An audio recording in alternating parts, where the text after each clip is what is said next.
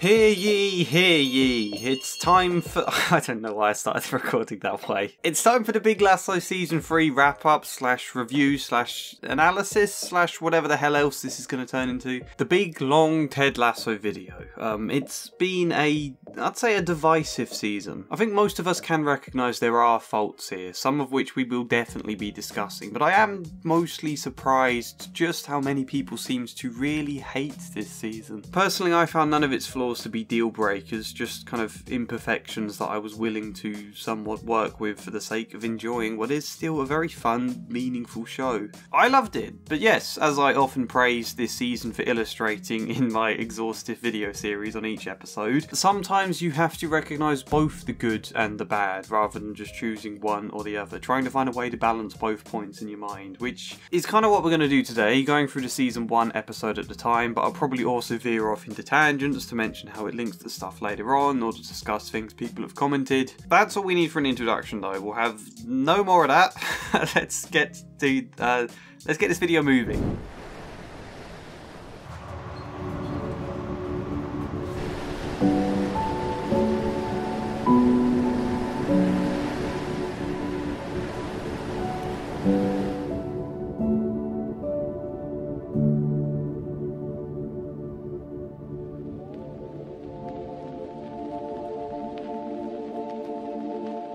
We begin the season as we ended, which is a close-up of Ted's face. Here he looks sad because his son is going back home without him, where in the end he looks content because he is back home with his son. It's not the most subtle in that sense, but it's a really solid way to begin and end a season that also parallels them doing the same thing in season 2 with close-ups of Nate. This is the story I think most people were expecting this season, and the story that feels most right. Of course this is the arc. Ted decides to go back home to put his son ahead of his career in England. I would say that it's also that he achieved everything he needed to in England. You know, sure, Richmond don't win the league, but he builds a real family there, something that can survive without him. He sets in place a new culture for the club and carved out a new identity for Richmond of emotional openness, I suppose you could call it. So it's not just that Henry needs him to come home, it's also that they don't need him to stay anymore, even if they want him to. And I think they mostly do a good job of that. We'll discuss it more as we get into the season. This episode we also get the wonderful images of Lego Nelson Road, which may very well be product placement.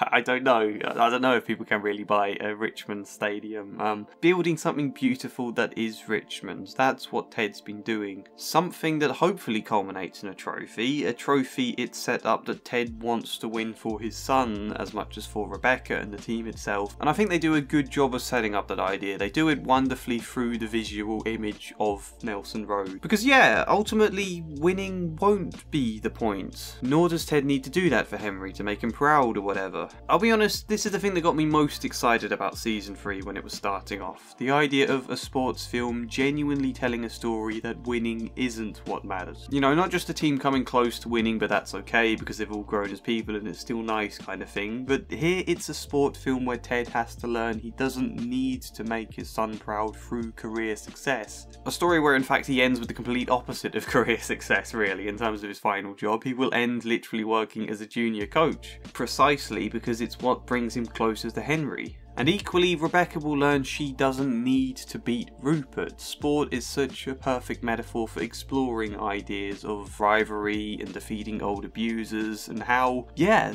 ultimately you don't need to defeat them, you just need to move on. Beautiful, absolutely beautiful idea with the perfect metaphor of sport to play it out. I could not love that anymore as an idea, and on that line they also do a good job of setting up Rebecca's eagerness to beat Rupert in this first episode and how it plays into the dynamic that she's painfully familiar with there. You know, Rupert being this powerful, rich figure with the really high-class team that are bound to win the league, and Rebecca being the not that rich for a Premier League club underdog team that's predicted to finish 20th. How that just feels typical for her, you know. Of course everyone is on Rupert's side, of course he has all the power and the admiration, where I'm left to feel weak and worthless. In many ways that's exactly why Rupert bought West Ham in the first place, a kind of power move to put himself above Rebecca again. I do think they go a bit overboard this episode with people predicting Richmond to be 20th and all of the Richmond players and everyone being outraged by it. Like, of course they're predicted to finish 20th. They just got promoted from the league below, and apart from when they later signed Zava, I'm not sure they've made any transfers at all. Of course they're predicted to finish last. That's not outrageous. What else happens this episode though? There's a good montage of Nate arriving at West Ham in his small old car, how vast West Ham feels in comparison to the very homely feel of Richmond's training grounds. That's great. We see him obsessing over his image online again, and we see him berating one of his players. I really liked these moments, and it does somewhat disappoint me because it's the only interaction we see Nate have with his players at all, really, besides like signalling to them during the West Ham Richmond game. I really wanted more. I wanted to see him showing that same behaviour just like he showed towards Will or Colin last season, having to learn how negative an effect it has on the team, and then realising, oh my god, I'm behaving just like my dad did. I'm shaming these players the way my dad used to shame me, thinking it would motivate me better when all it ever did was make me feel worthless. I'm doing the same thing to them. Of course that's not good coaching. What have I been doing? You know, some sort of gradual revelation along those lines that can take part over the course of the season. A revelation that is somewhat in the show, but it doesn't land quite the way it deserves, precisely because we see so little of Nate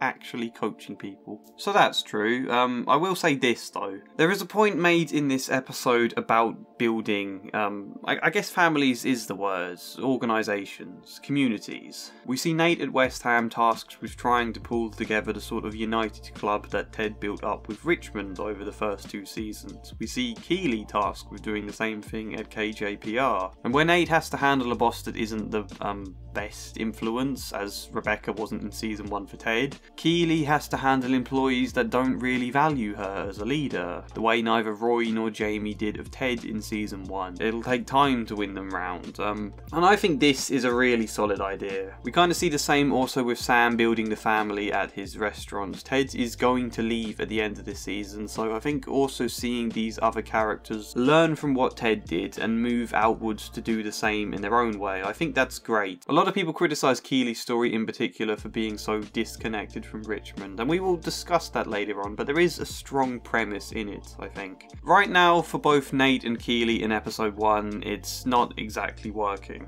Keeley is left crying in her office and feeling alone, and yeah, of course disconnected from Richmond. That's half of her struggle, especially also when Rory dumped her. It's incredibly isolating and lonely to go out into this kind of office place, a world of sophisticated, swanky office high-class stuff that she's not, you know, massively familiar with and comfortable with, and to try and build something out of it. I think loneliness is very natural, and we will see her making the mistake of hiring Shandy, because Shandy is someone that feels familiar, someone that can help Keeley feel connected again to something, but that's not yet. Generally, I think episode 1 is a really solid beginning that does a good job setting up the season. I particularly like how well it structures the episode as we kind of move between Richmond and West Ham, between Ted and Nate, paralleled most obviously when we go between their press conferences. We kind of go back and forth between them throughout this episode, and it creates a real sense of this rivalry. Builds it up as something palpable, only to, at the same time, puncture it by having Ted not lean into the rivalry, having Ted praise and show friendship towards Nate. Actually, I think just how organically they deliver that idea in the structure of this episode, I think that makes this episode a strong 9 out of 10 in my books. I'm sure that'll surprise a lot of you. I think a lot of people would score these early episodes quite low. But yeah, on to episode 2. It does explain why my office comes with fun features like this. Look, watch.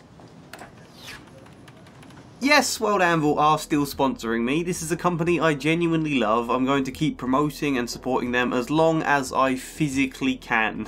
And all of you are going to listen intently.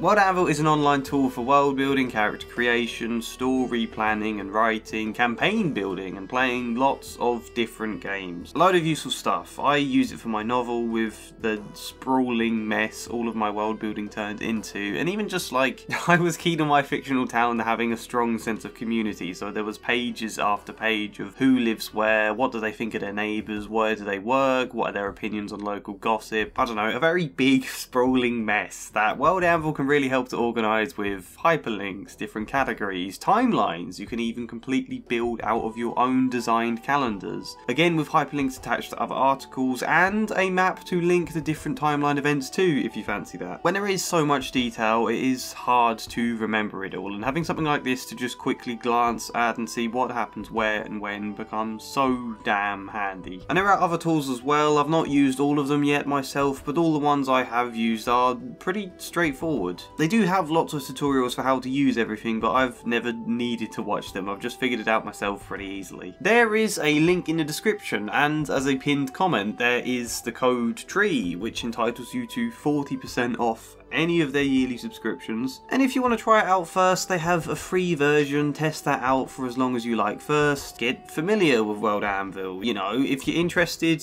click the link. World Anvil. So where the first episode is loosely structured around the rivalry, or not rivalry, between Ted and Nate, episode 2 is structured around the rivalry between Rebecca and Rupert, if rivalry is even the right word. And again, I think that structure really makes this episode work. It gives it a good sense of drive. I have seen a lot of comments from people saying the first half of this season felt really slow, but I personally didn't feel that at all. I think in many ways this was the quickest part of the season. Well, not literally the quickest, because later on we charge forward with abrupt time jumps and things, but pacing wise I think this part of the season feels like it has proper momentum because of this sense of rivalry. Maybe it doesn't have the big payoff emotional moments that the later parts of the season gets, but there is this good structure that keep things moving. And I'm going to say this now, I think most people are going to disagree, even I might disagree if I were to watch back season 2 again. I haven't seen it for a while, I've only seen it once, but I think I prefer season 3 to season 2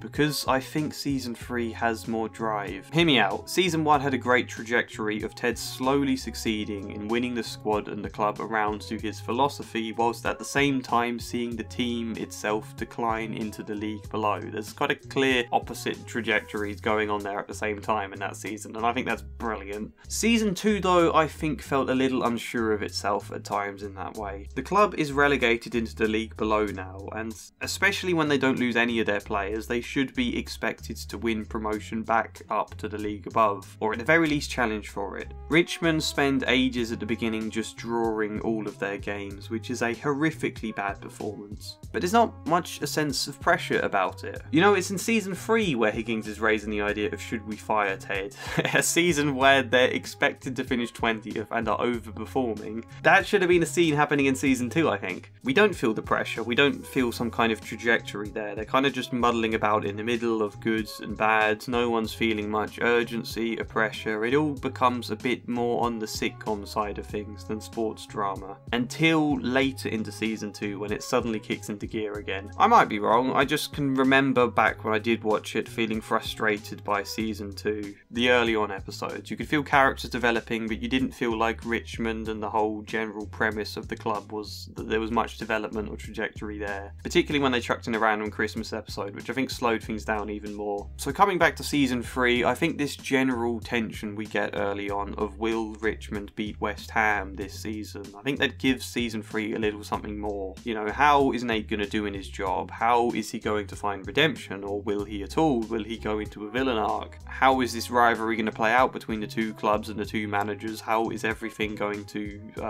resolve? And again, yes, how that ties into this central theme of letting go of rivalry in order to grow, rather than remaining chained to it out of an eagerness to defeat those that hurt you. It's such a good core to this season. But yeah, season 3 episode 2. We also get Keely this episode recognising all her colleagues are a bit uptight and they don't feel like much of a team. She asks Ted's advice about this, who suggests a work outing to help them bond, which I was then waiting to see happen. When's this work outing going to happen? But it never does. I can't help wondering if that's a scene that was cut, or if the point was rather than Keely taking Ted's advice and doing something to help her team feel more connected, she instead derails into hiring an old friend in order to help Keely herself feel more connected. Something that actually leaves her team divided, and that was a mistake. Which is actually a really good plot point of Keely making that mistake. I'm going to discuss Shandy now, even though she's in later episodes. We're going to do the big Shandy discussion now. A lot of people seem to hate her and think she's absolutely pointless. I don't.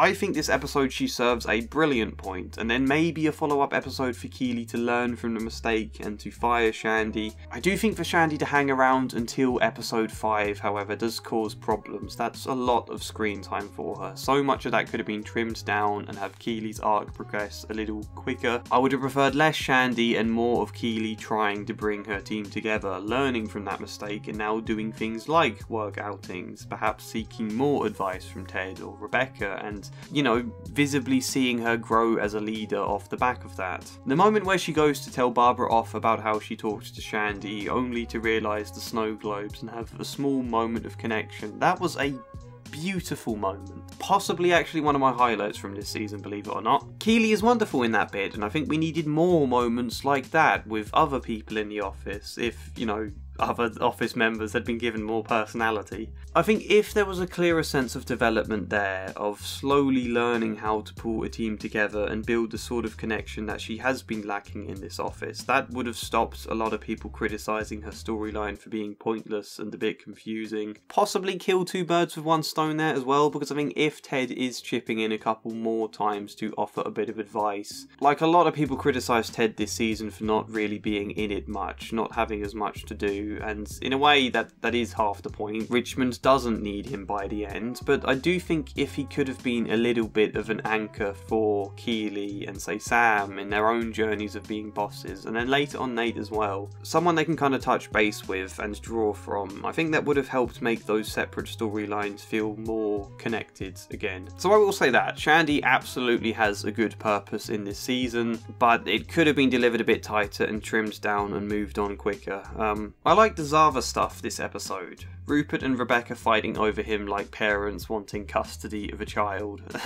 No, hang on, that was an odd metaphor for me to use, wasn't it? I liked Trent not being trusted by the team, particularly Roy, because of how Trent hurt him when he was younger. That was great. So was Roy's talk at the end about being back at Chelsea and how it subtly hints a lot of the reasons he broke up with Keely. Beautifully done. I love the way this episode ends. Roy opening up, not in a big dramatic way that leads to conflict or massive resolution and insight, but just a person opening up about their feelings, being heard, and then saying goodnight with the music kicking in. I think that just encapsulates what Ted Lasso is as a show, and I love it. I would give this episode a solid 8 out of 10, and yeah, the central structure here of moving back and forth between Rupert and Rebecca that really gives this episode a nice through line.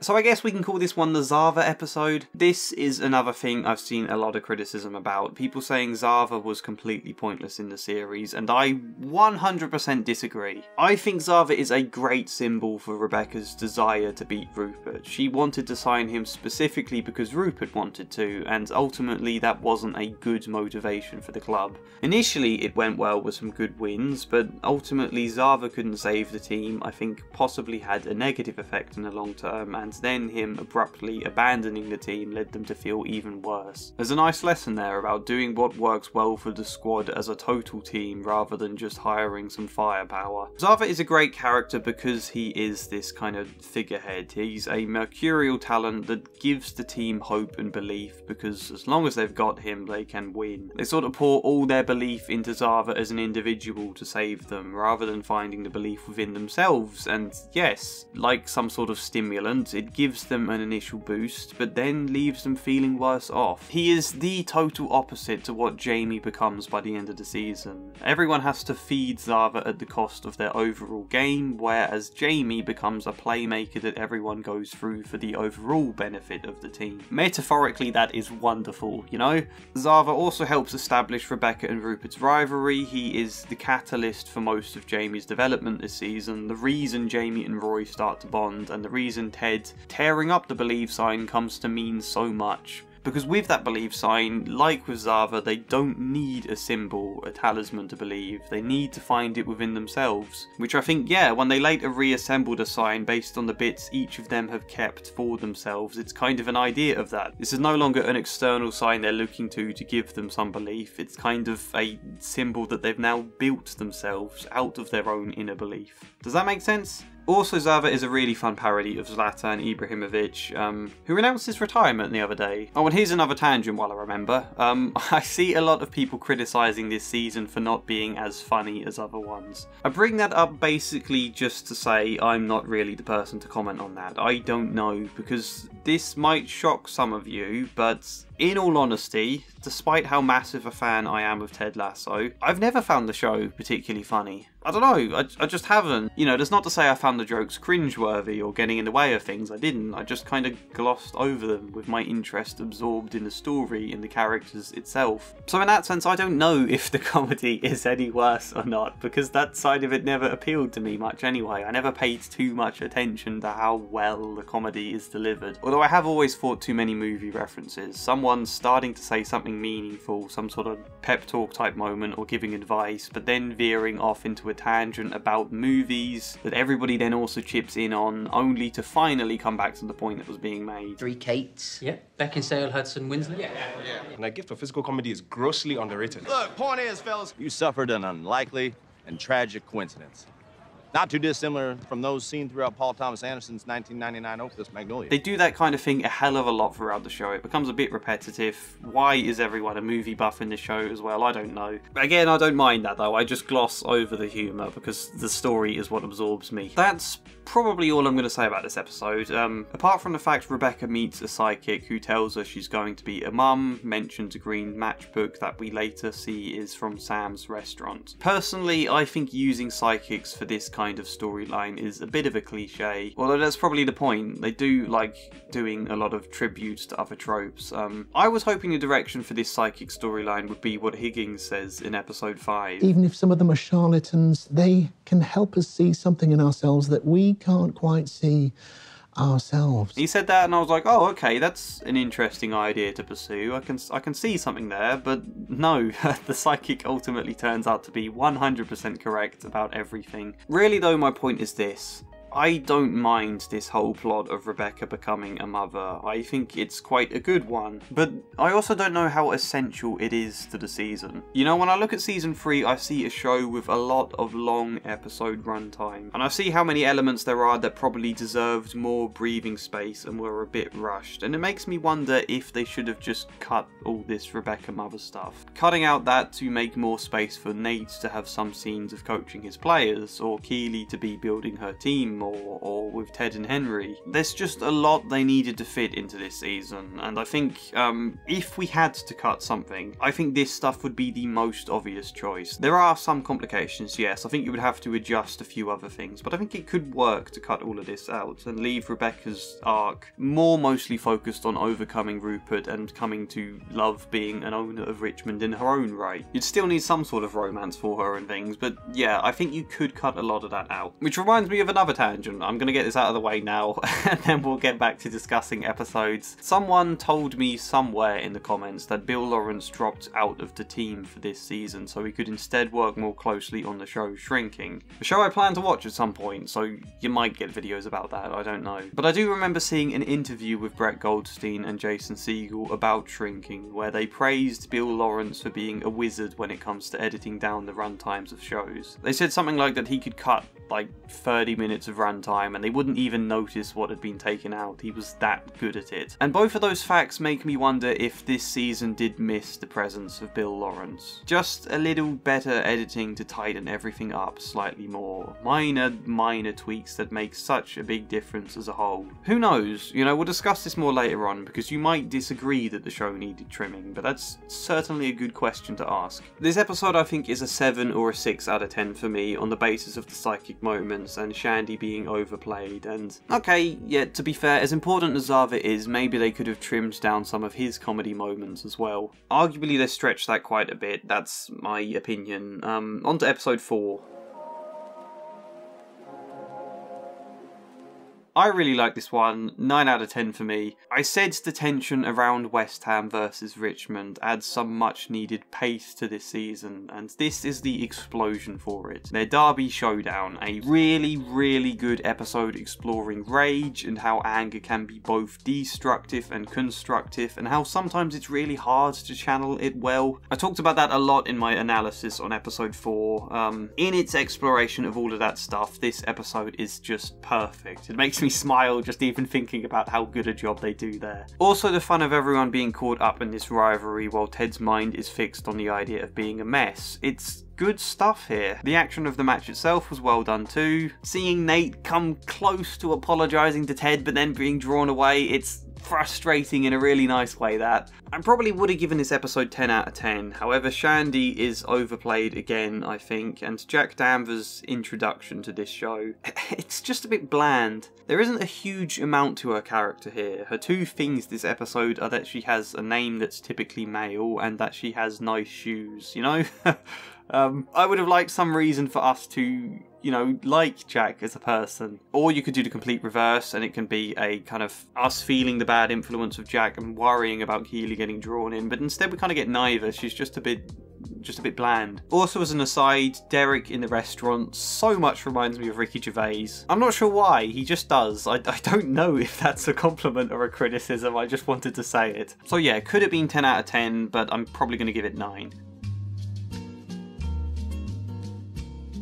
So now we learn Richmond are suddenly performing really badly. You know, in my episode 11 video, I added up all the results of the season so far and I speculated what points Richmond were on by the end of the season. And I got it wrong and it was a bit annoying, but I've also noticed there's a continuity error here. Beard records their 3rd loss of the season against Newcastle, but we then also directly see them lose to Man City and to Arsenal, which means at the very least they should have 5 losses this season, where in episode 12 the table records them only having 4. So, like, unless one of those matches was a cup game, which isn't suggested, that is a bit confusing. Not that anybody cares, it's just tough to going through all that episode to add up the points only to be wrong. It makes me feel slightly vindicated if I can say, yeah, but there was a continuity error. So the jump to Richmond performing suddenly quite badly anyway, that is a very sudden leap. One I think makes sense with everything I said about what Zava symbolises, and it fits perfectly into the speech Ted delivers at the end of this episode. However, at the same time, some more slight explanation for how and why things have gone so wrong probably would have made it feel less like a sudden leap. I think they could have illustrated the point a little better that trying to feed Zava is actually hurting the overall team. It's there, it's probably just a bit too subtle, you know? Sometimes I think there is a difference between the positive of keeping things subtle and a bit ambiguous and leaving stuff to subtext, and also the negative of a moment not fully landing with impact because it doesn't have that punch, you know? So yeah, for me this episode is a mixed bag. On the one hand, we've got Ted's speech, wonderful. I love the way Trent looks on during this speech, and you get a little feeling of excitement like, oh, Trent is going to write about this in his book. I feel so excited to see what he says. Not that we ever see anything that Trent writes, that is a bit of a shame. But there's that. There's also Nate the Great's date with Anastasia, where he stands up for himself without the need of aggression. That's possibly being my favourite moment from the entire season as a whole. It is so good for all of the reasons I discussed in my episode 5 video. I adore this bit. At the same time though, this is an episode Shandy finally getting fired, but it's happened a bit too late, I think. Keely and Jack's sudden romance blossoming out of that does feel a little sudden. Well, maybe not sudden actually, I just think we haven't seen enough chemistry between the two of them, and we don't know much about Jack as a character. It's hard to quite believe their romance. Also, Rebecca's scenes with the doctor learning she is unable to become pregnant. You know, it's weird, because I think this scene is a great scene. Beautifully delivered, I love this bit, but at the same time, does it matter in the grand scheme of the story? And even if we are going to do a thing about the fact Rebecca can't get pregnant, do we need these long several scenes to illustrate that? Could it have been done in something much more concise? Probably. I think basically what's holding me back on this episode is that the pacing is a bit slow, and I wonder how much of that is down to scenes like this. Although, I don't know, maybe not. Pacing is one of those things that can be hard to really put your finger on. It's not until the second half of this episode that things really start to click though. So I think that's true, but again, it contains my possibly favourite moment of the season, so I'm going to give this an 8 out of 10.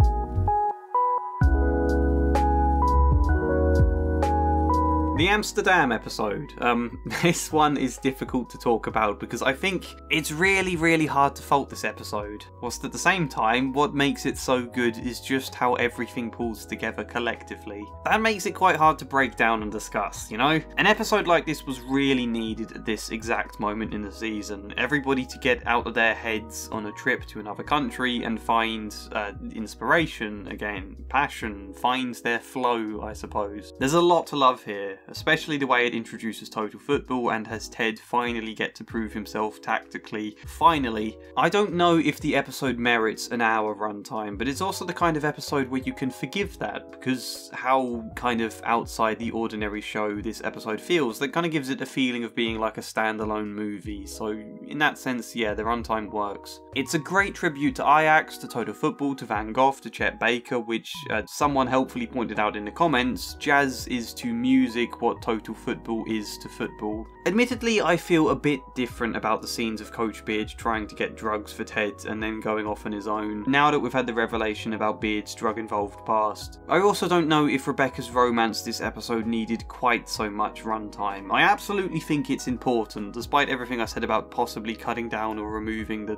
mother storyline. Minor criticisms though, this is really solid stuff here, a really fulfilling scene also with Trent and Colin. I think in general they did a great job with Trent this season. He was a character that they knew needed to go somewhere, and they had to have a think about where they could slot him in, and having him write a book about Richmond and also kind of support Colin, it's the perfect place to nestle a minor but well-liked character into the season. I just wish we got to read some of the book. Only other thing I'll say that doesn't directly apply to this episode but is worth saying somewhere in this video. All of the scenes of Roy mentoring Jamie. I said in one of my videos, and a hell of a lot of you disagreed with me, I said Roy mentoring Jamie would be better if they weren't just doing exercise, just running or cycling all of the time. That it would have been more impactful if Jamie was learning something tactical or improving a technical part of his game that would feed into becoming the playmaker he does for the team. And a lot of you said he doesn't need to learn that because he was already coached by Pep Guardiola at Man City, who is all about that stuff. And I just think,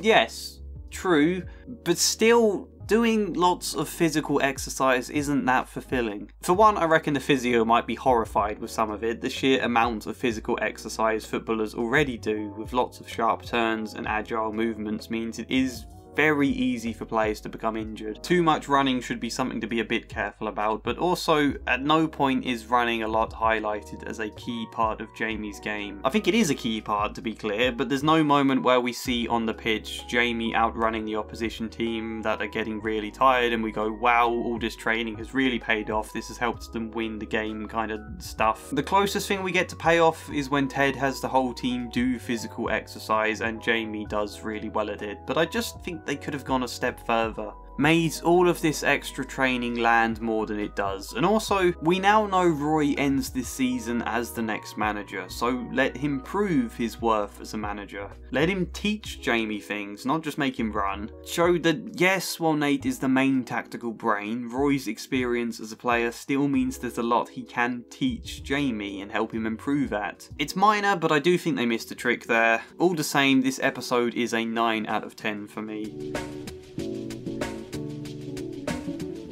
I don't know what I think about this episode.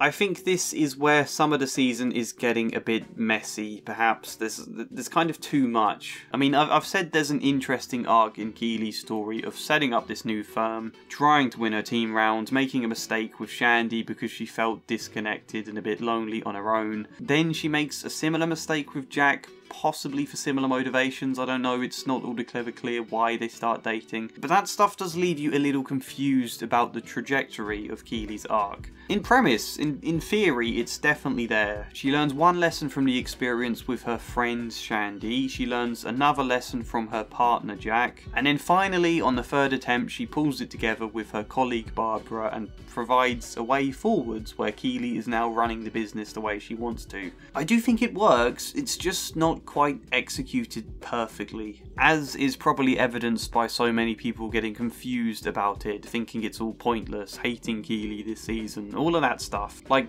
I think they're wrong to feel that, but I can fully understand why they feel that way, you know? A little better tightness in the story would have cleared up a lot of confusion. But as it is, Keely's arc in this point feels a little too crammed in. And perhaps that's something we can criticise the Amsterdam episode for. Choosing not to show any of the characters who aren't in Amsterdam for that episode, Keely and Nate. That decision makes perfect sense, it makes that episode itself work really well, but it also means both her and Nate's stories now have to play catch up because they've lost an entire episode, you know? I think the love bombing stuff is all quite good though. I love this whole story of Nate creating this fancy gift for Jade the way his father did for his mum, only to drop it in the road and leave it there because it does not matter. The gift isn't important and possibly a bit creepy. Be your awkward, clumsy self. He literally falls over in the middle of asking Jade out, and yeah, I like that. You could argue it's sad that Nate doesn't get to be more smooth, which, let's remember, he was actually very smooth with Anastasia. But I personally think it's nice to see awkwardness not played up as a pathetic personality trait. Not making Nate pathetic off the back of that, but also not quite being idealised as super adorable either. Just kind of being a side of Nate. It's fine, sometimes he's a bit awkward, that's part of who he is. Also, we see Nate not spitting in the mirror.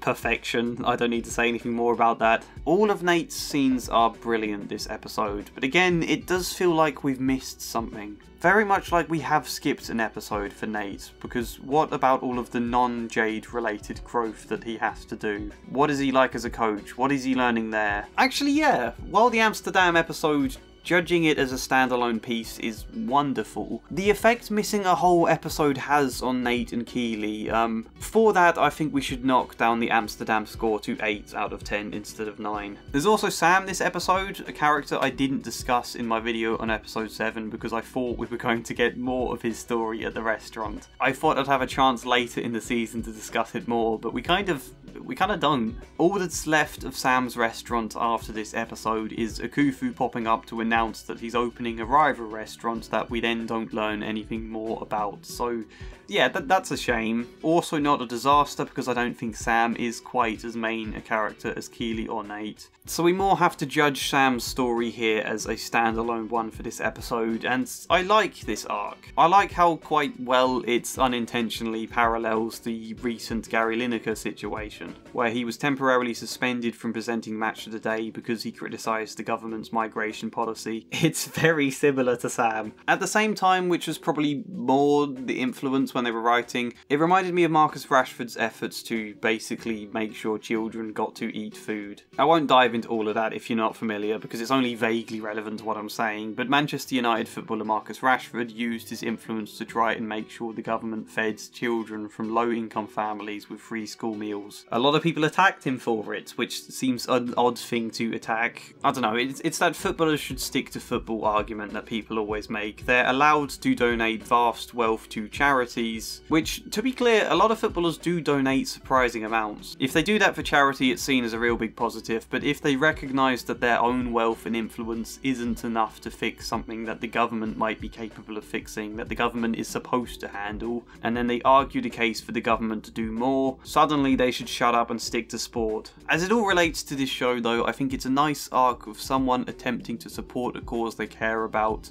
and being attacked for it. Sam's dad is just the best. He's that kind of character you'd love to see more of, but also recognise it's best to probably keep him brief. So much of this show has been about working through difficulties with fathers, so it's nice to see a good dad being a good dad as well. Is the political stuff a bit straightforward? Yeah, it is. They just launched straight into this from from a character that's barely established elsewise just complaining about the migration policy. I'm certain there will be people calling this ham-fisted, and they'll say it's a forced agenda and it's woke and all of that stuff everybody says whenever there's something politically they disagree with. And yeah, in this instance they are probably right, it is a bit ham-fisted. I don't know why that's something to get super angry about and to decide it's part of some big woke conspiracy and an attack on our culture. You know, no, it's just a slightly ham-fisted inclusion of a political problem that is a vehicle to explore celebrities having to cope with public condemnation and vandalism aimed at him. It's a vehicle to allow the players to come together in quite an organic way. Sure, it's not very subtle, sure it's the writers expressing an opinion, but why is that something to be massively offended by? Why? Art has always explored different political ideas and places. Art has always included story elements that aren't the most subtle and can be a bit ham-fisted. You can criticise that as an element of writing, but it's always a good question to ask, is it worth me being this angry about it? That's generally a point we can say for the Colin episode as well. Anyway, this is the episode where total football comes together and I adore that. As I said before, it's ridiculously unrealistic, A, to master total football so quickly, and B, for what is now quite an old tactic that people have tweaked and developed differently since then, for it to work so effectively. That's unrealistic too, but I don't care. This tends to be my rule for realism. A rule probably with a billion exceptions. My rule is that I will very happily overlook something unrealistic if it is in service of the artistic, I suppose. If it's good for thematic or metaphorical reasons, you know, I'm more interested in that than the realism. I think all of the stuff in this episode is perfect. I think it's a peak moment for Jamie. You get a very excited Trent again, where you're left feeling, I am so keen to know what he writes about this in his book. It's also just really good to see training scenes again, to see some coaching happening. I especially love the idea to open it up for fans to come and watch. I think that suits a lot of what Richmond symbolises in this show. Yeah, you know what's bothering me. It's the whole dicks tied with string stuff. Look, I know a lot of you don't mind this and probably found it quite funny, and I don't blame you. Even speaking as someone who's never found this show amusing, I can exactly see why this whole bit is funny. Roy's delivery of this line is on point. Next time we do this drill, we tie multiple guys' dicks to one guy's dick. Yeah? But in general, is it so great a joke that it's worth A, forcing Roy to be out of character over, and B, surely there are some serious HR complaints there. This is the exact same episode where Trent lauds Ted for creating a culture of trust and understanding and emotional maturity, and here they are being put through the humiliating, possibly physically damaging, arguably this is harassment or assault. It's all just the total opposite to what Ted's supposed to have done for Richmond as a culture, you know? It's more the kind of thing you'd imagine stock Mr. Outdated manager George Cartrick doing, not here. Look, it's not the end of the world, it's just a minor throwaway joke, but I do think it's in bad taste that it goes against the themes of the show and that it forces Roy to be out of character. He's always been a bit gruff and a bit firm, but taking sadistic pleasure in this stuff. It's the same as his long advice on how to handle bullies. And then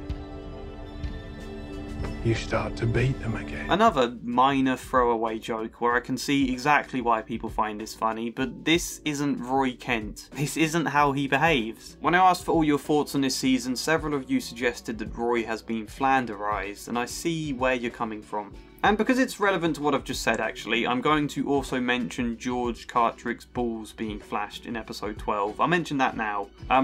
I criticised that in my episode 12 video, and a lot of you were quick to point out that it's a callback to season 1 episode 1 where Rebecca says this to George. Or maybe it's because you insist on wearing those tiny shorts that force me to see one of your testicles. Yes, I was aware it is indeed a callback, but they'd already called back to this moment earlier in episode 12 with a decent visual gag. Yes, boss.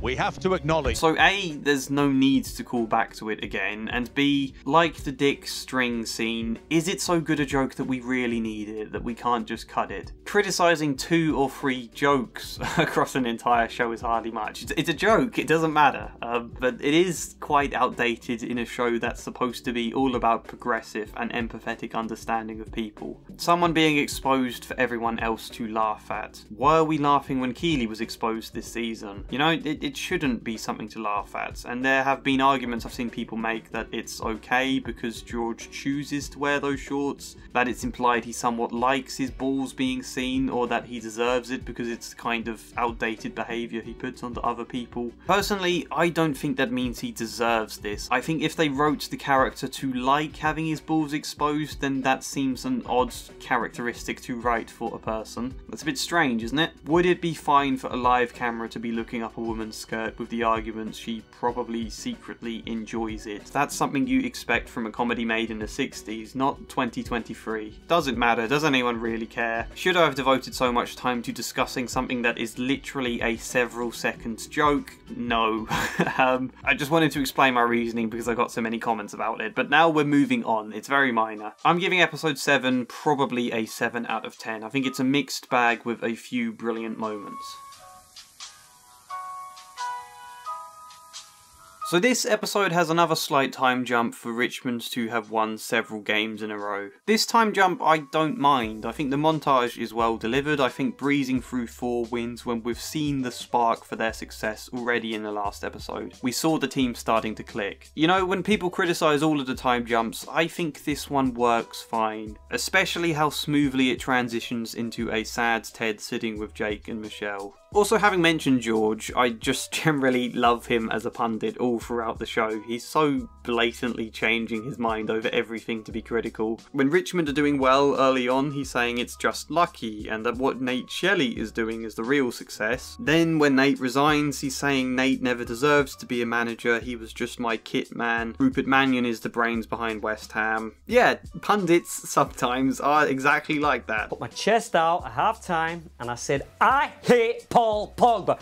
I said the guy is a disgrace to football.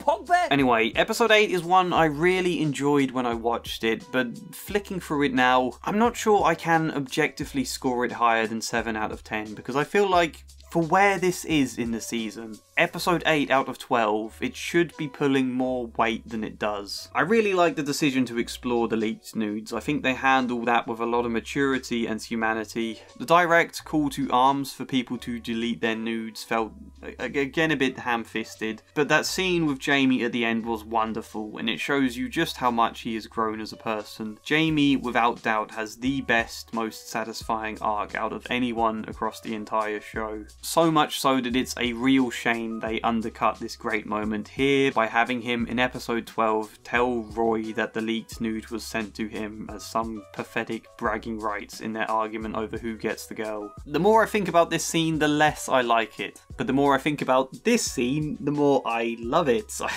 especially how well it contrasts with Roy here. Anyway, what else is going on this episode?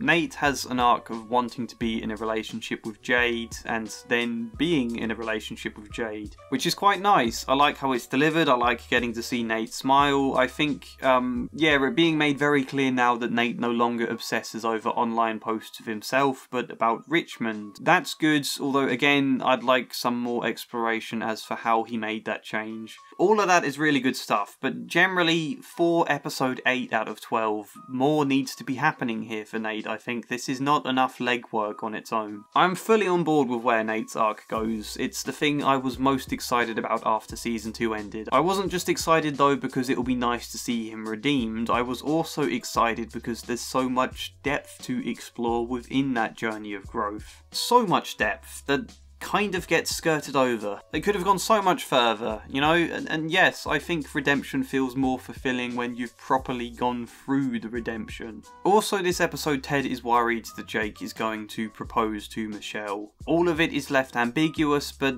especially having seen episode 12, I feel like Jake did propose and Michelle turned him down. They do a good job with this plot point, I think. The idea of Ted getting more caught up in Jake and Michelle at the cost of spending proper time with his son. That's nice. The bit where Ted tries to quiz Henry about Jake is like, don't do it, Ted. Don't put your son in the middle of a rivalry. Don't do that to him. And luckily Henry falls asleep and I think Ted realises his error. All of that is good. But you know what I'm going to say? Their ex-couples therapist in a relationship with Michelle. It's so unethical. And I don't think one quick line from Sassy about it. Wow, that's borderline unethical. Yeah, well, I mean, it all started a year and a half after we were seeing them, so I guess that's... is enough to address that fact. It's just not. I feel like they wrote themselves into a corner over Jake. They wanted a reason A for Ted to actually express his anger towards Michelle rather than bottling it up. They needed him to make that development, as he did in episode 4, and I praised that moment and hoped, expected more was going to follow.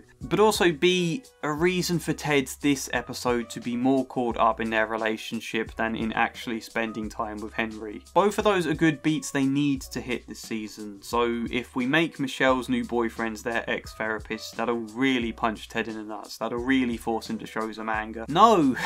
You don't need to do that to get him angry, because now what it means is you've got this massively unethical therapist that is never properly addressed or resolved, and it just opens a box of so many complications. So many that, especially for a minor character, they're just not going to have time to explore. Mostly this episode is Ted and Henry, as well as Jack and Keely centred. Jack leaves Keely in a scene I think is pretty strong. I like their story this episode, but I guess I just feel Jack has always been a bit bland, and we all knew they were going to break up. We all knew this wasn't going to last, and that takes away from a lot of the drama here. It seems like a lot of people's reaction to this was, good, that gets Jack out of the way, now we can get back to Keely getting on with things again. And that is not an ideal reaction to have when a beloved character is dumped in a really horrible way. So again, I don't have any issues with the ideas here, there's just not quite the execution to make it as impactful as it deserves to be. So on that basis, on the Ted and Michelle complication, on the fact I think more legwork needs to be happening at this point in the season, I'm going to give this one a 7 out of 10.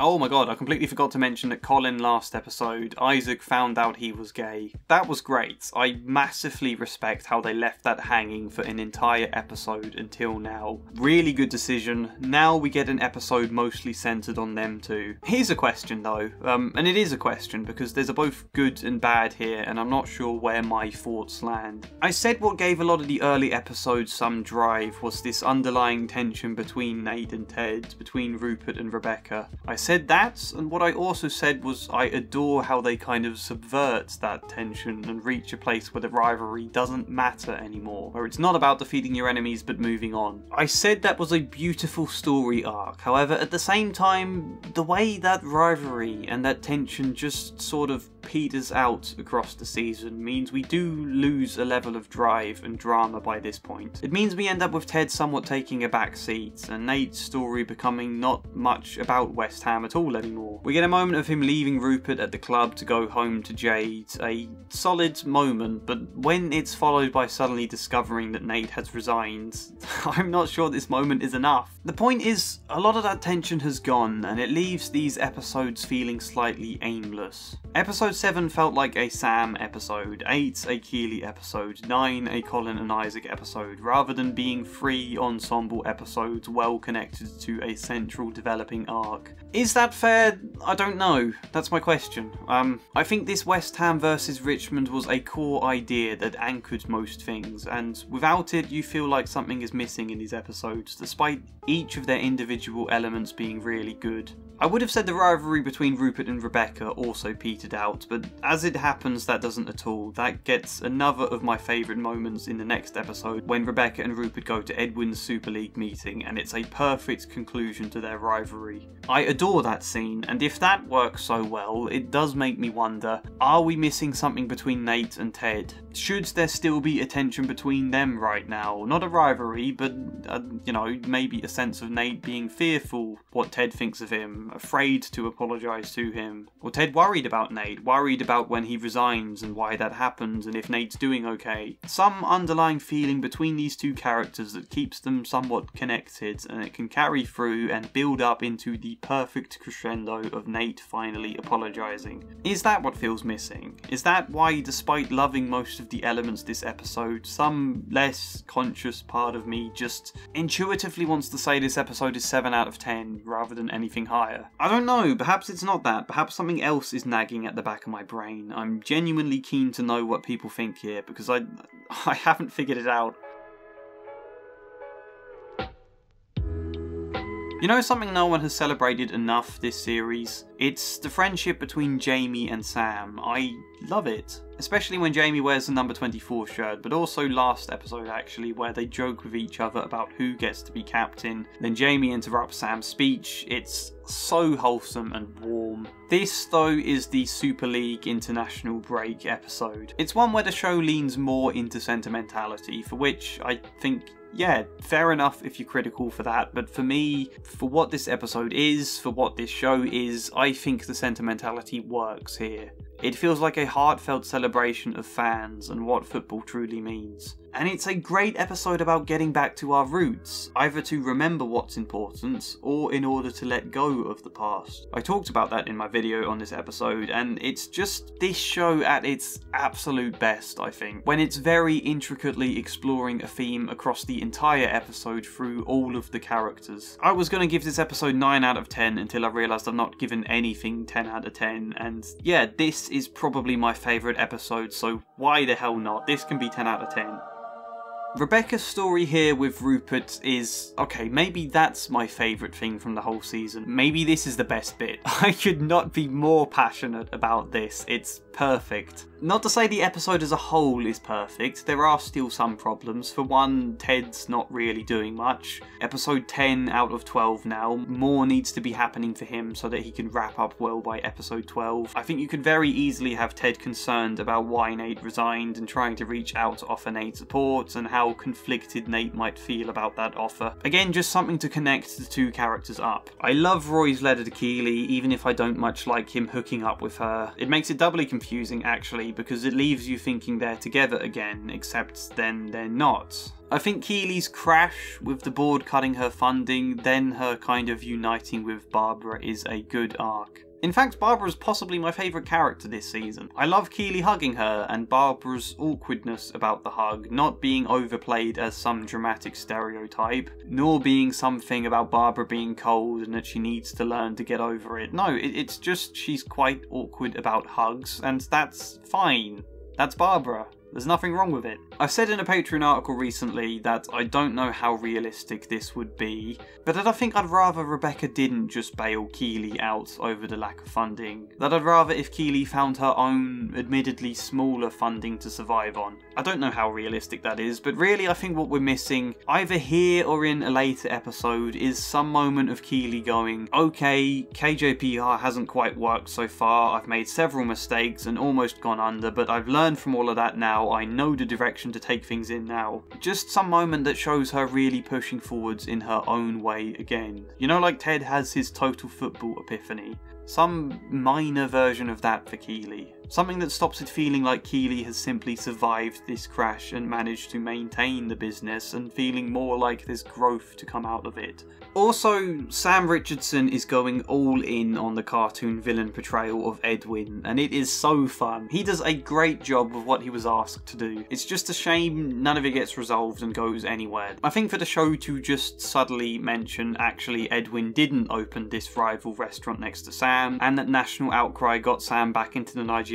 squad. Something they didn't even mention is just what Brendan Hunt said in a Reddit AMA. That happening and Edwin Akufu just moved on to other things. I don't feel like just mentioning that in the background is enough. I'd have liked some slight moment both to humanise Edwin in a later episode, even if he is still very much a villain. I think that's fine for him to be a villain. That, and also some moment to celebrate a national outcry bringing Sam back into the squad. That could have been a really positive, touching moment for Sam that is also an example for how, yes, the public can still have some power against awful billionaires. I would like to see a scene like that, but it would be a scene that would happen later on in the series, not episode 10. Episode 10 itself does a great job. As sudden as Nate just resigning was, everything that happens for him in this episode is brilliant. The violin, the scene with his dad, I love it. You later see them playing cards all happily, and my interpretation was that it's all meant to say this is the start of repairing their relationship. One apology doesn't solve everything, there's still a road to go, and I thought they were going to emphasise that again later in the season to make it very clear. They're on the right road, but it takes time. And that was the criticism I made in episode 12. resolve. Not that Nate's dad or even Jamie's didn't deserve redemption. My criticism was that they made it look all rosy and happily resolved when that's not what it should look like, and I don't think even what they were intending to say. There's more that's supposed to come in their journeys, it just doesn't quite look like it. But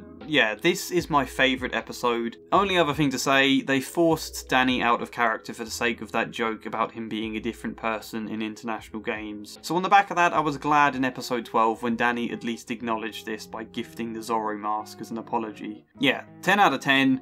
Now on to episode 11.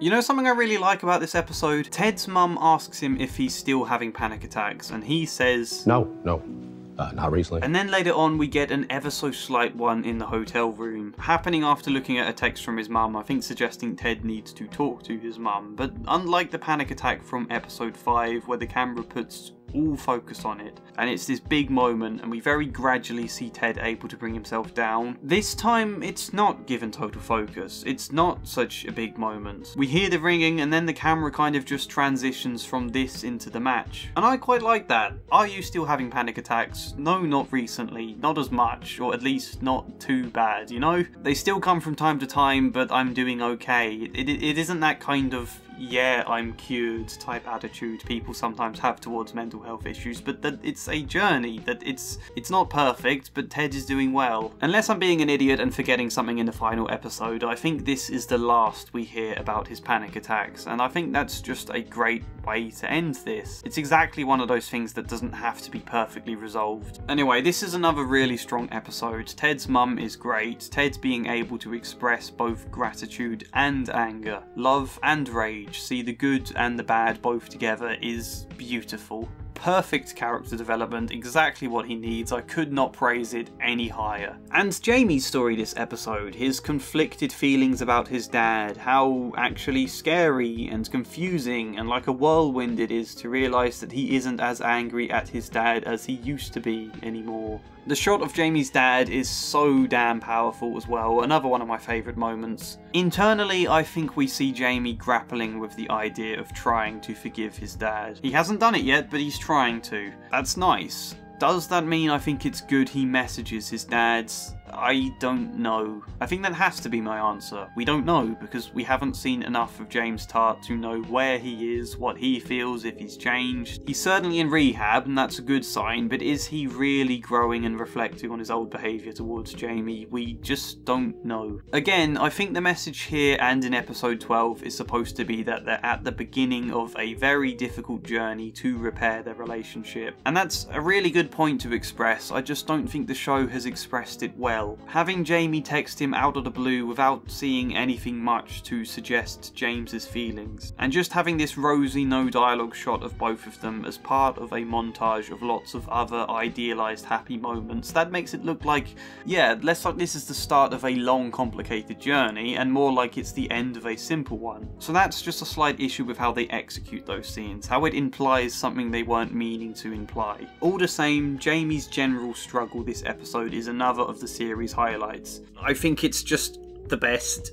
Same with Coach Beard forgiving Nate. All of these are stellar moments in the series for which I could easily score this episode 10 out of 10. But I'm not going to, because Colin, Will and Isaac abruptly asking Nate to come back means we miss out on an important beat. I don't want to come across too repetitive here, I'm going to try and explain this concisely. After Nate's apology letter to Will, I can perfectly believe Will reaching out to try and get Nate to come back. However, in a series that has been exploring forgiveness, true deeper forgiveness, that isn't just choosing to paper over the cracks and act like you don't care anymore when deep down something might still be bothering you, and in a show that has emphasised the importance of expressing anger in constructive, loving ways, to miss the step where that kind of thing happens with Will and Nate, or Ted and Nate, or Colin and Nate, that beat in the story matters significantly. So yeah, it's not just that it affects the pacing of this series, it also matters in a thematic, meaningful sense. I'm going to tell you what I think I would have done to have tweaked this in a moment, but first I'm going to score this episode. It's either an 8 or a 9 out of 10, depending on how hard I want to be on that missed beat. Also, I love that this episode ends on Ted about to say that he's leaving. I think that's a great way to end this episode. So yeah, fine. I'll give it 9 out of 10. Fine. So let's ignore the points total not making perfect sense. Let's celebrate the return of the catchphrase. Oh, shut up, Thierry Henry. By the way, I've been recording for 2 hours now. My throat is starting to sound really strange, isn't it? I think this whole thing of all of them waking up at Rebecca's is a weird way to start this episode. There's nothing wrong in it. It's not a criticism. It's just a bit odd. It's a rare chance to see Coach Beard and Jane together. And it makes me wonder, what the hell are we supposed to think about Coach Beard and Jane? This episode has them getting married in a super idealistic setting. We also have what I think is the reverse rom-com trope of the protagonist stopping their lover from boarding a plane to tell them that they love them. Here it's instead the lover who has boarded the plane exiting it to confess their love. I assume that's why they had Beard leave now and not like earlier on at a convenient point in time. All of that though paints the picture of a happy couple who are deeply in love, and I'm not certain that adds up with what we've seen throughout the rest of the show. I don't know, like admittedly I can't remember a lot from the last 2 seasons, but are they good together? Most of what we see this season is either Beard just telling us he loves her without being shown any scenes to see and feel their love, or it's jokes about their sex life, or it's Jane doing things like shredding his passport, which doesn't feel great and leaves me a bit confused. Does it merit such a sunny wedding scene? Also, Ted didn't go to their wedding, so maybe that's an indication of what he thinks of Jane. No, I'm joking there. But you can see how confusing and odd this relationship is. I needed to mention that somewhere. I think I've already mentioned that Roy and Jamie's punch-up bothers me. I kind of half forgived it when I saw it, because it felt like a way of trying to say, yes, people still aren't perfect, they still make mistakes sometimes and mess up, and I think that's a good point to make, but I don't know if this is the way to make it, because it doesn't feel fair for their characters. I'd rather have just had a scene where Roy attempts to ask Keely out in quite a touching way, if that is even still on his mind, and Keely can quite compassionately, lovingly say no, and it can leave the tiniest space in that conversation to hint more clearly at why they broke up before and why Keely doesn't want to drop back into any of that. You know, I think this show has done a great job throughout refusing to play up to the love triangle trope, and I feel like the best way to do that for the final episode is to not really mention it at all. I do still think this episode sticks to landing though. I think it does a solid job that's very moving in places and provides a satisfying ending. In a world of shows with terrible endings, this is one to appreciate. Something I didn't mention in my episode 12 video, something I didn't actually consider until people started commenting it. Ted's not showing much emotion this episode. I don't know, I've seen various interpretations about that. Either that Ted isn't sad to leave them and it comes across a bit heartless and careless, or that he's sad at the end because going home feels a little shallow having made such a wonderful home in England. I think it's a fair point to say he never seems that sad. I think it could have been nice to see him get a bit teary saying goodbye at points. I get that. But I don't think what they were going for is to make him look heartless. I think it's to say that Ted feels confident in what he's doing here. I think they were afraid having him too teary would make it feel like him leaving was a bad thing, when it's not. This is a triumph for him. In fact, I even think what makes the goodbye between him and Rebecca powerful is that you see both of them trying not to cry. I think actually crying would have kind of undermined that. And that other interpretation there, people questioning, does he really want to go back home? That isn't the point after all these seasons of Ted putting everybody else first, seeing to their needs. Finally, he's supposed to be doing something for himself, which is to put his son first over himself. That feels confusing. Surely what he'd want for himself is to stay in Richmond and have Henry come there with him.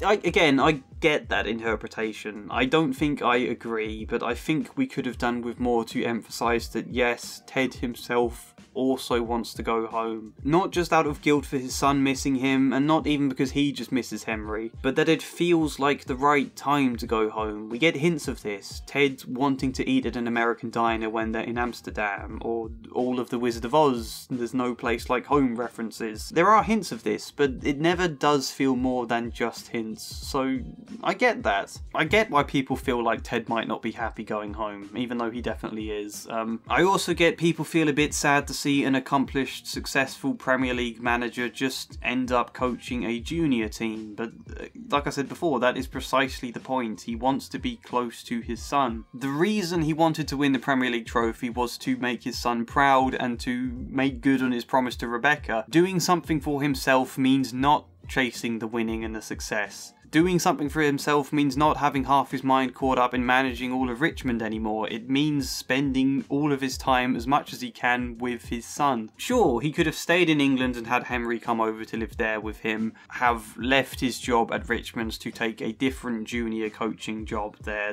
so that he can spend more time with his son. Sure, but that also means uprooting Henry's entire life. And what's the point in staying in England if he's not going to be still a part of Richmond, you know? It's just a lot less complicated for him to move back to the US. So I think that's my thoughts there. I understand people's confusion, but I still think it works and I like it. Another point, one I'm not going to say much on because I discussed it in detail in my video in episode 12, but I stand by my opinion that they've gone a step back this episode by making Rupert the cartoonish villain. Rupert was the cartoonish villain throughout a lot of this series. Then they humanized him as part of Rebecca truly learning to let go in a wonderfully liberating, empowering moment for her. Such a great moment, and then now he's suddenly the cartoon villain again, just so we can get a moment to laugh at him having comeuppance. Look, I expressed it kind of badly in that video. I was not saying Rupert deserves redemption. Like, sure, that would be nice, but there's been nothing at all in his character to at any point suggest he has changed or that he might do with time. All that's happened is he's caused his own downfall through his actions and he doesn't seem to have learned from them.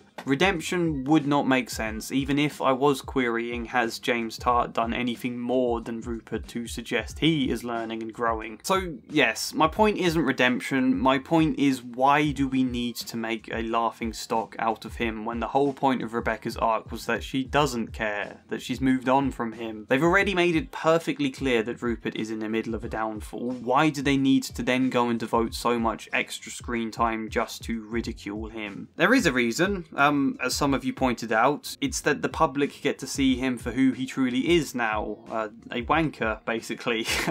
That is a fair argument. The whole show began with the general public loving Rupert, so I get that. However, I think indulging in a chance to make it so very obvious that people see him for who he truly is, when, again, they'd already hinted that just fine. Bex and the personal assistant seeing Rupert for who he is, Gary Lineker talking about it. I think we've done that job already, and then going the extra step to indulge in it puts the audience at a distance to Rebecca's perspective, and therefore it detracts from her growth, because suddenly, although she or Ted aren't taking pleasure in Rupert's comeuppance here, we as the audience are, the camera is. I think that's an absolutely fair criticism on my part, I stand by it. If they really needed a moment of villain comeuppance, make it Edwin. He's not been humanised, he's still the straight up villain by the end of this story. Have the national outcry about Sam being cut from the Nigeria squad, have that lead to some moment of serving him comeuppance. Rupert, I think, is more impactful if we just don't see him this episode, if we've moved on, which is where we now come to what I would change to make this season better, in my opinion. Are you ready? I completely forgot to rank episode 12. I'm giving it a 6 out of 10. It's still good, but I think the pressure of trying to wrap up the show makes this episode probably the hardest of the season to write, and yeah, I think that shows. So keep in mind, this is just my opinion. This is one of those things where it might sound great in my brain when I stopped to think about this for a good 5 minutes, but if I sat down to actually write this thing as a script and think it through more clearly, I might suddenly realise there's a hell of a lot of flaws to my suggestion that I hadn't considered. So yeah, keep that in mind. This is more a thing to do because it's fun and interesting rather than me going, look how much better I could do with the writing, because I couldn't.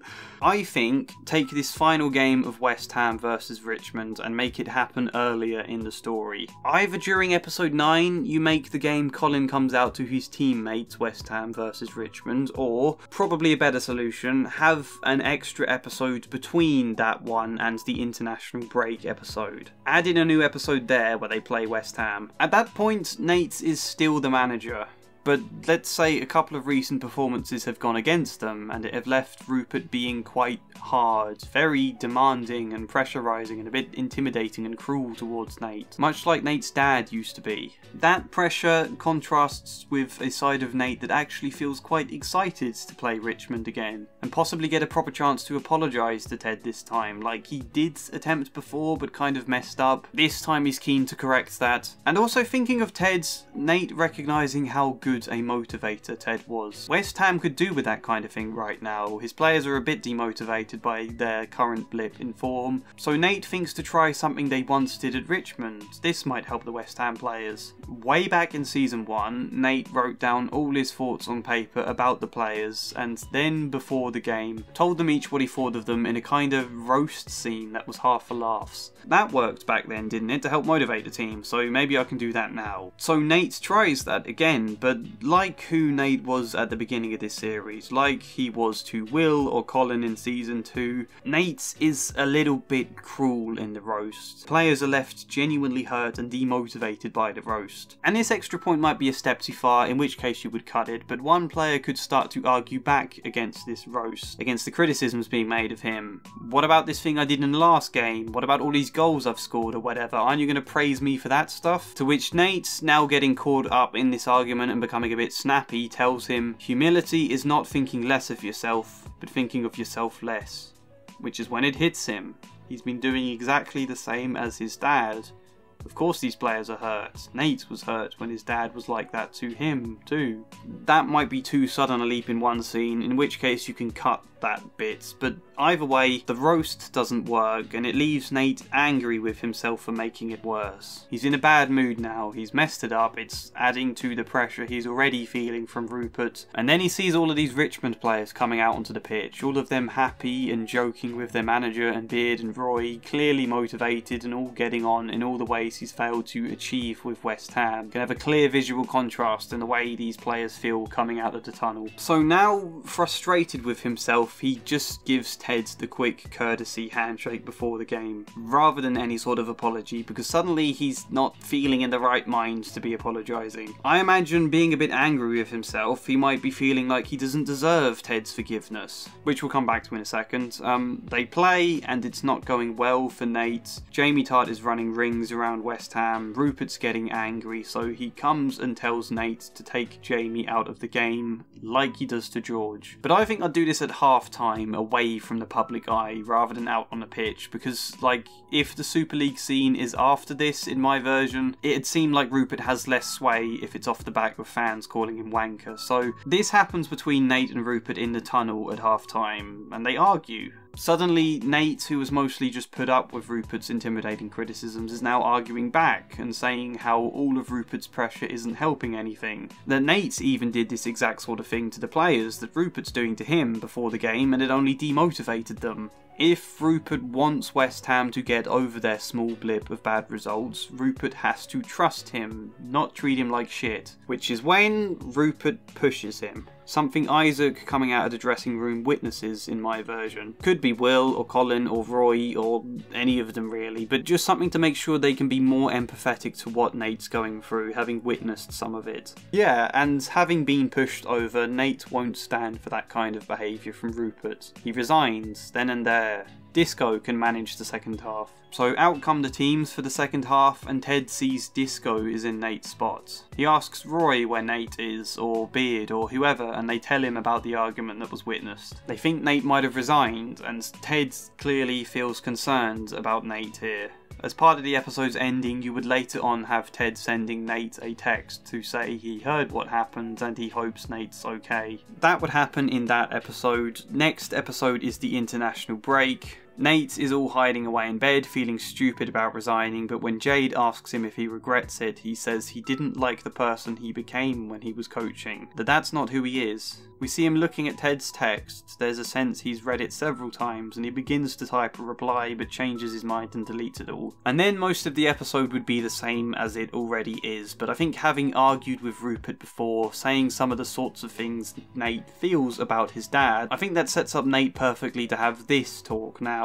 Also, having someone in Richmond who witnessed Nate getting pushed over opens up space either now or the next episode for the players to gossip about it and have conflicting feelings towards Nate. Maybe do that next episode actually, after Will got his apology letter, so that Will can chime in and tell them all about the apology and have that bit in the conversation. And then in episode 11, when Colin, Will and Isaac ask Nate to come back, he can say no. Not just because he likes working at the restaurant, but also because he didn't like who he was becoming as a coach. Both of you, Will and Colin, know what I could be like. I can be horrible. I don't want to be like that anymore. That's not me. They try to point out how good he is tactically, but it doesn't persuade him. They say they've forgiven him, but no, Nate doesn't think he deserves forgiveness. He doesn't think he's changed. Jade will witness this conversation. And later on, there'll be a scene for them to talk. Jade thinks he should go back to Richmond. But no, Jade doesn't understand. She doesn't know what Nate could be like as a manager. But no, she knows exactly what he's like. He's warm, he's caring, he's thoughtful, he's someone who learns from his mistakes.